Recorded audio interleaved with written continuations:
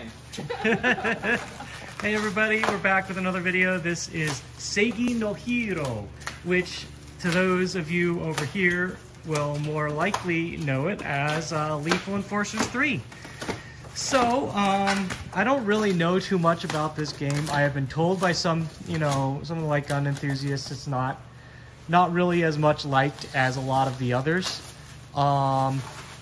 Let's just, actually for this one, since it's going to go to the show, let's just unblock the screen and like back access and everything that we need for now. Leave the rest of the wrap on.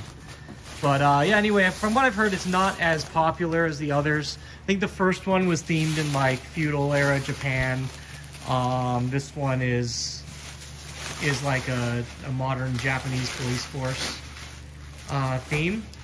But we got offered this. As, it's not normally something we ask for or look for, but we got offered it, and I was happy to take it. Put it in our lineup, and maybe at some point someone might actually want it. But for now, it helps to start rounding out our light gun lineup. So we've got the cab here, 2 CRTs inside down below. You can kind of see it on the camera. And back here, it's interesting. We've got, this is how they attach the base stage to the guns. Yes, this has a base stage. It's KONAMI, but it's pretty cool. I already set out the locks to change in here. I'm probably gonna need to get more because there's a couple different spots. Yeah, there's definitely not enough. Let me see if I even. Let's see. Yeah, I didn't even get these. A couple of these are two-toothed. I don't know that it'll matter, but it looks like there's 3. God, there's a ton of locks. Look at this, dude. There are so many. No, look at this. 1. Yeah. There's 2, 3, 4, 5, and that's just there. And then you've got the bucket locks. And there's 5 just on that. There's 1 here on the side for the PCB door, so that's 6. This thing takes 6 locks. But anyway, it's a neat looking cab. I never really, I don't think I really ever saw these. This one's in good shape. No complaint there. This is for you. Ooh, this is your task. What is his quest? His quest is to unscrew. Quite normally the opposite of the quest of life. I wonder, is it screwed in on the bottom too, or is it just bracketed? Let's see down here. Get this apart. So it's got these wheels on the front that it rests on. I wonder if just unscrewing this lets you. Okay, yeah, it does. You actually probably wanted to take these off. Yeah. If anything. Well, actually, you're gonna have to take off all of them anyway. Yeah. But so we get those off, and then it looks like this whole stage just lifts off of this. This thing here. That's actually a really cool mounting method for transporting this. But no, anyway, it's kind of cool that this has like a base shaker basically. Let's take a look inside while they're getting at it. So yeah, definitely a connector down there. And I'd assume, yeah, there's a base shaker down there. So this thing is actually like a really thick acrylic. It's not like wood or something like that. It's just a clear acrylic with not even a sheet on top of it or something. So. Anyway, so that just comes off, and then I would assume we take these wheels off, and then this can attach. So we were talking about this earlier, about whether we would want to, take the stage and attach it this way every time.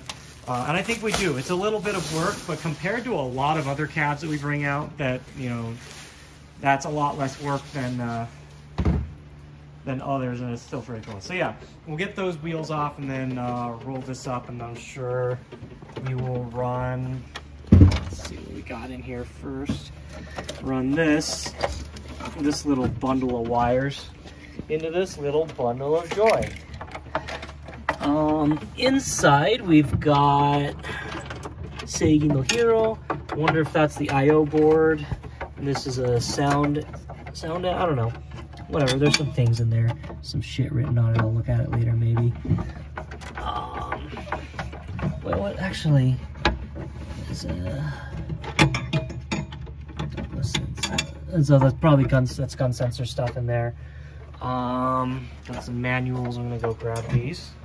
And then there should be still 4 wheels on this, so it'll roll on its own without. But we'll set those aside. We're gonna have to pack this right back up again as long as this cab works. Got quite a big bundle of crap here.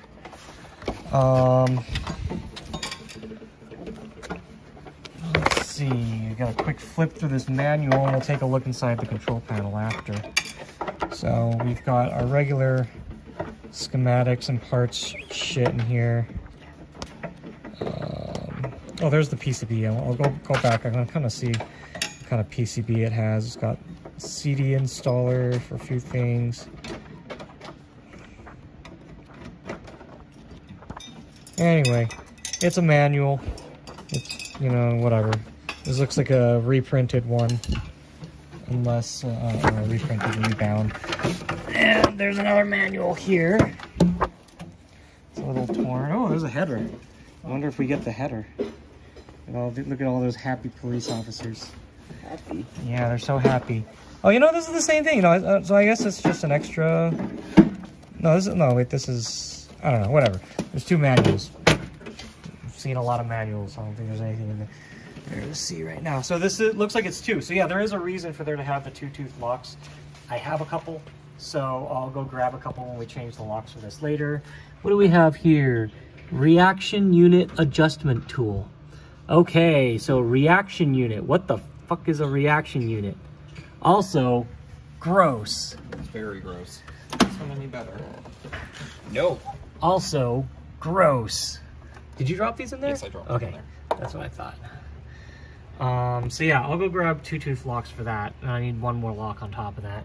Let's see. So yeah, something definitely spilled in here. Look at that. That's disgusting. It's probably not the cleanest thing on earth to be sniffing. Looks like it maybe got a little moldy at one point, but that's Is this supposed to have a dial or some kind of diode that you can that looks like a headphone. No, what the fuck is that? It's supposed to be something. Maybe that's the reaction unit. What is that? Outside is. So it looks like there's supposed to be a wire that runs out of it, but what is that? This has a 2-pin connector plugged into the back. I wonder, maybe looking at the manual a little later might be good. I'm gonna pull this closer. Interesting either way. Yeah. Oh man, you should have seen the, well, you will see the inside of the TimeCrisis 4. It's so clean. Holy shit, it's like, it looks like it's never been used, but it obviously has been. Like, oh man, it's so clean. You know, this one, yeah, we'll check the coin counter on this one. The most basic test and service panel you'll ever see. Coin counter is 28,023. And there's just a bracket inside that's probably for connecting the base or something.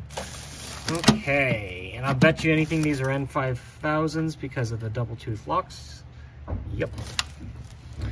It doesn't seem like they made any others that were. And the only ones I ever really see that have the 2 teeth are LY1153 and N5000. And then of course our standard does too, so. Anyway, I wonder what that is.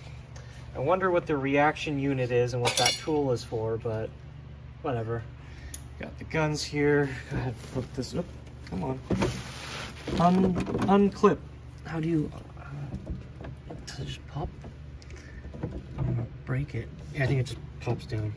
Popping does the same thing, I think. Well, that's actually pretty decently spring-loaded. Cool. Stato! Does the base stage have a connector on it? Yes, they have connectors on each side, looks like. But, usually should run down somewhere. But there are cables inside, so. I don't know where this one goes. It's nice and long. Hup! Ah!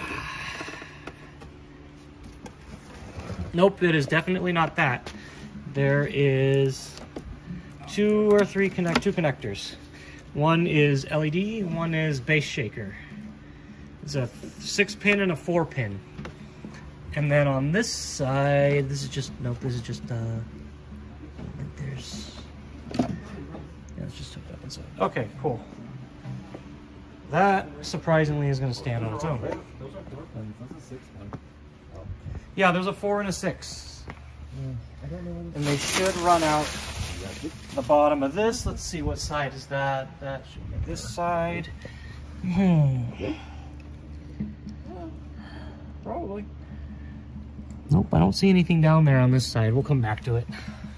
We might hook up the bass shaker last, but I'm gonna go plug the cab in.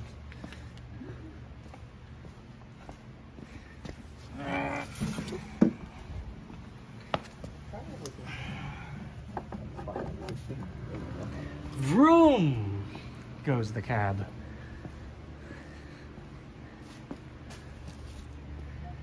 You must have hooked up the power because it came on. Yeah, I don't think that goes on there.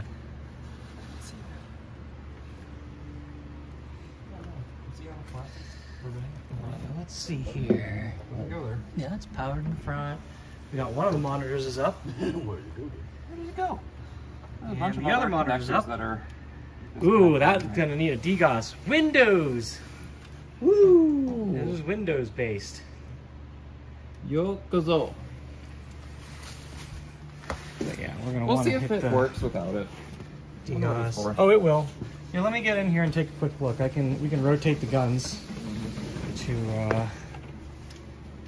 You're good. I can get in here. I got it. Is that where it goes? Looks like it. I tried it, but the plastic seems like it's hitting plastic. That is not where it goes. From what it looks like, at least. That's a 5. No, it's a 5-pin. Weird.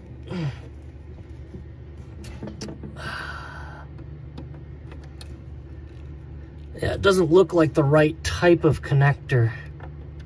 Yeah, it's not. I'll just run without it for now.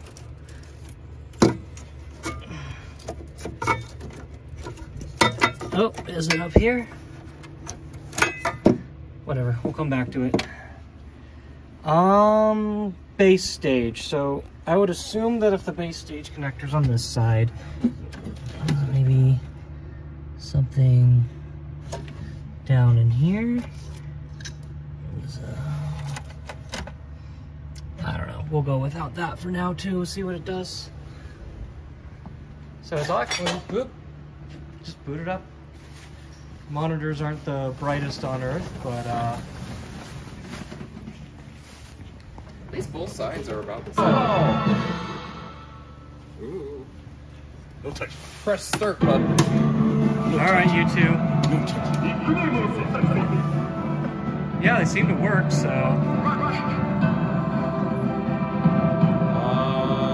Nickname. Dynamo. if I remember right, all the Lethal Enforcers are kind of like more mini game style. They're like mini stages or something. Yeah, it's on free play. So go ahead. Maybe because the gun sensors aren't hooked up? No, we saw. Oh, that's true. Yeah, you did.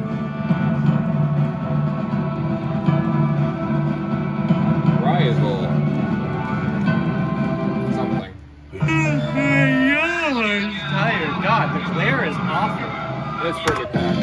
Well, like, the camera, like, literally, I just see you guys. Oh, really?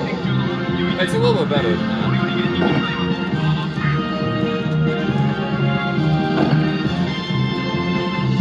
Did you turn the safety on? I know we were just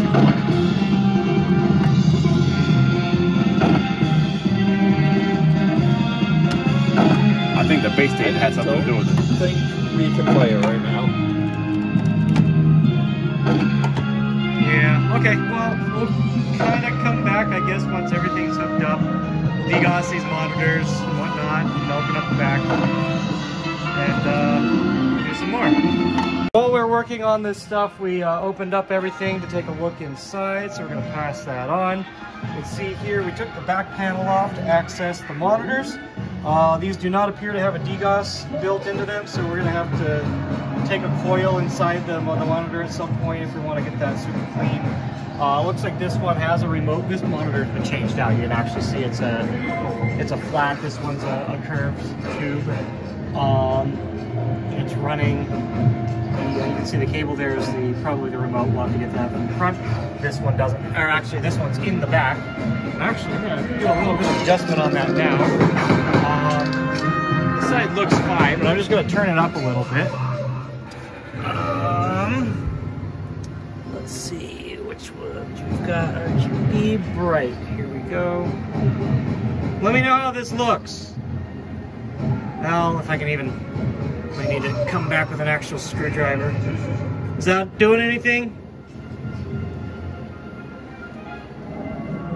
Or you can just not say anything? I needed your feedback. Oh, sorry. I didn't hear you at all. Yeah, These speakers are nice and loud. So no, what was it? Is anything changing on screen for you?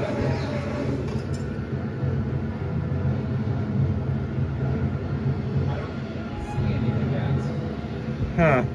Maybe. Let me double check and see if this one's actually plugged in. Because I was turning up brightness. This is... No, that's plugged into the monitor. Let me get a peek around the corner here. Yeah, that's plugged into the monitor. I don't know. Whatever. They look playable. It's just really bad with the glare. Anyway, you can see this is where the PCB service door would normally be. If you're going to open it there. Power supply right here. And this is like that old, like that first, well, not first, but the more common of that era PC-based PCB for Konami. We'll get this dumped. I don't think anybody has it yet, but it'd be convenient to have that. Let's see, what else? So we're not gonna, I don't think we're gonna open this up. This is just access to the back of the mirror. Don't really need access to that. Let's see, so probably if we take this off and get in there, we'll get to the monitor adjust for the other one, but I'm probably not going to do that. We found down here is just like down there, this connector barely comes out of the bottom of that, and that hooks up the base stage. And right here is where the dongles go, the plug dongles, for some reason. They're kind of front facing. Like normally, I think you'd find them like in the back or something like that. It's weird, but and we haven't thus far. I don't think we figured out what this is. I want to say, yes, according right, to the manual. Right. So okay, I forgot you had mentioned that. We didn't find any parts for that, did we? No. Just that it was gone. Okay. So if that's a retractor, that just means that it probably attaches to this here. It attaches to the gun, goes inside there, and it's just this. It does this. Maybe a little bit slower. But anyway, looks like someone has got us into test menu already, because we want to calibrate the guns on this side. This side's kind of poo-poo doo-doo. So let's go ahead and go into IO check there. Maybe just try and get close. There trigger. It's triggered by the gun. Select item. Third one, start execute. Okay. So this is input test. So those were good on both sides for the most part. Like they work. Yeah, they work quite well. But what Player we really want to do and press OK. is gun check. Because this side, this side seems fine. That side is a little bit worse. That seems pretty good, huh? I mean, Danny was playing just fine on this side. Oh, absolutely. Let's come on over here, and it's tracking pretty good. It is. Oh, maybe it was just the way we had it lined up. What it felt like, it kept going out of range. So if you point out of range, or out of screen, it puts up the shield. And it felt like it just kept doing that at random. So maybe it's just that we need to actually, I think it needs to be closer. We'll line everything up and do that. But you can see also, just real quick, I'd mentioned that this side needs to be degaussed. You can see that it actually, the kind of blue there on that side. But and God, that's a nice monitor to be using in here. You can even tell just from the look, like the curvature, that that's a flat and that's a tube. Anyway, okay, I guess let's just push this up, and we'll try that with the game a little bit later. Go ahead, let's go through the rest of the test menu.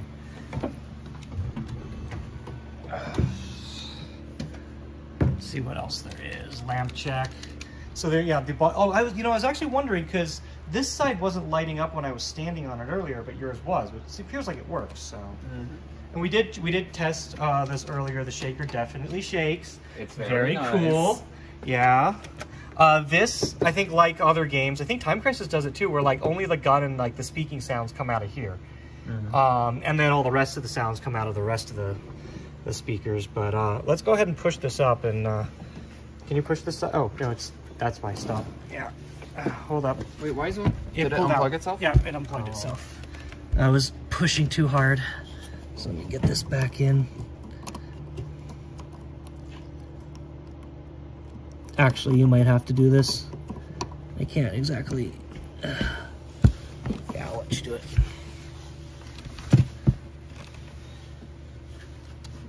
Where is it? Forget it. Let's push it. Let's push it together first. Yeah, okay. And then just go ahead. You already unplugged it. Huh? Oh, I didn't plug it in. Oh. Here, just take this real quick, please. You said forget it. I'll get it. This is just so short that It is. According to the manual, there should be enough slack on it, but well, there isn't. the only slack that's on it is like right there, you know? Which again is enough slack, but The manual has it all coming out all the way to there, which it cannot do. yeah, no, we cannot. Okay. Any rate, maybe from here the gameplay will be a little bit better. Is there anything else in test menu that looks interesting while we're at this? Go ahead. Okay.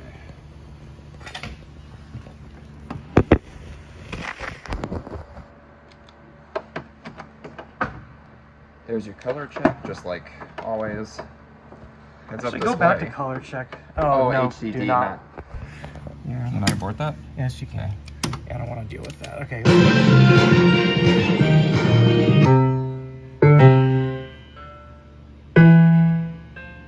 Right side is very Yeah, it's just low.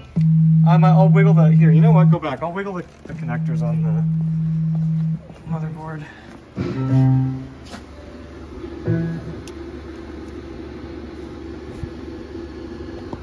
Ooh, that is actually pretty shitty.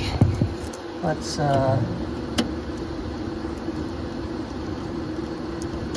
give it a try now. Oh, huh. Oh, the VGA connector's loose too. What the fuck is this giant button? That's new. It's like, oh, is it? Oh, you know, maybe it's further back somewhere. No, this side. This is.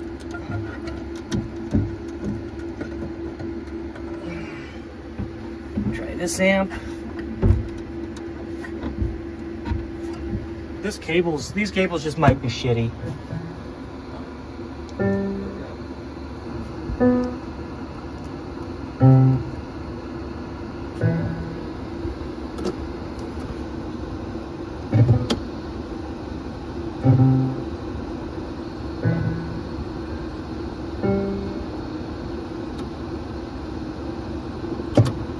I'm pretty sure these cables just need to be replaced.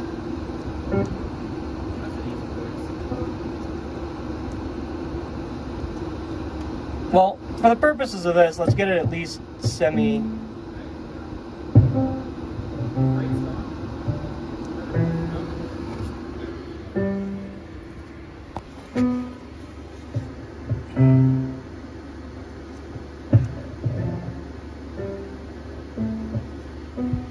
Yeah, it's just a really shitty cable. We'll leave it at that for now. Right is coming through the left now, so yeah. Yeah, well, no, I have it pulled out halfway. Okay. But anyway, we'll go through the rest of this real quick, and that just needs to be replaced. We'll make a note to do that at some point. Yeah, all the sounds are kind of weird right now. Yeah. Okay, let's go back to color check. Well, actually, okay, yeah, sure. Life has been Life changed. 5, yep. Life is above Let's just normal. set it to default for now, which is 3. The rest of that's probably fine for now. Vent mode. No demo. Huh.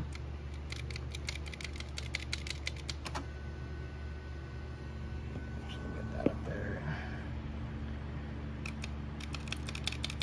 Yeah, go to that screen check again, or the color check. Oh, right. Just to get a feel. Like this one's a little bit lower, but both of them are working. It's just the glare is so bad in a lit environment, you know?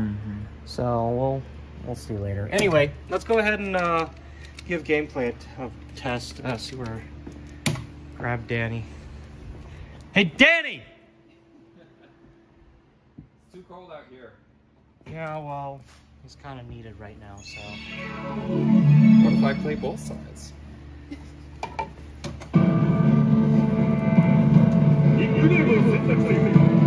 Okie doke. You need to be player 2. Okay, with its pushed up, it's a lot more responsive now. Yeah. This feels good. Well, because, like, I don't know, he was able to select as well before. But, yeah, we can actually select now. Yeah.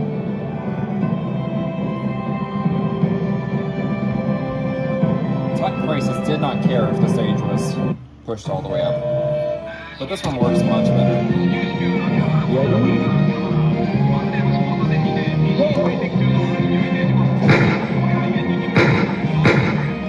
Yeah, that actually looks like it's working right now.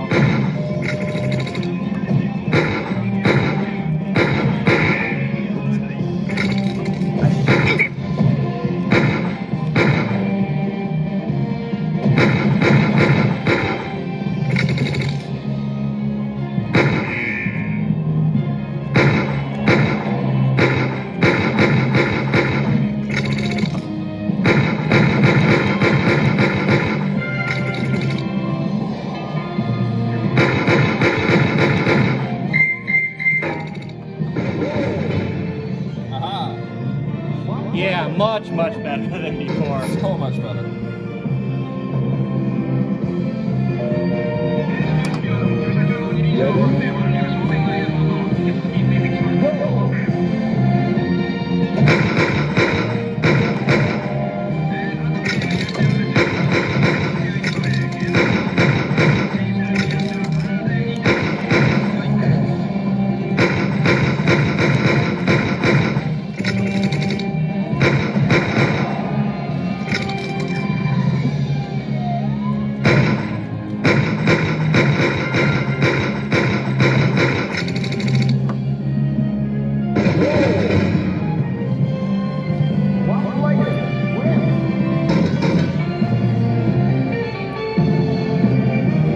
Salute! On the other side here. See if we can get a little better video. Yeah, it's a lot quicker. Gunshots aren't really heard on this side anymore. Yeah, well, like I said, that's That's something we'll have to watch later. replace those cables. As a fair note for anybody like that runs into audio problems on any arcade game, I feel like half the time it can be fixed by replacing audio cables or fixing the like fixing audio ports on a board or something like that. Really, that's all it takes. Oh no!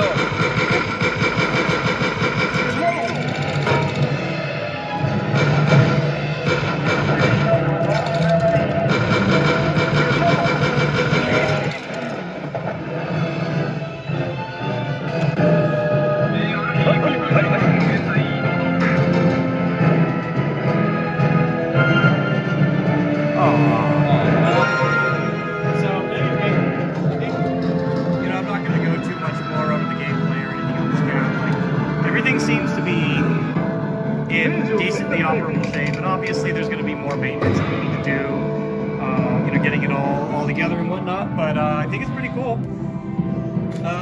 Yeah, so that's Seigi no Hero, Lethal Enforcers 3. Actually, oh, you know what, I actually noticed it.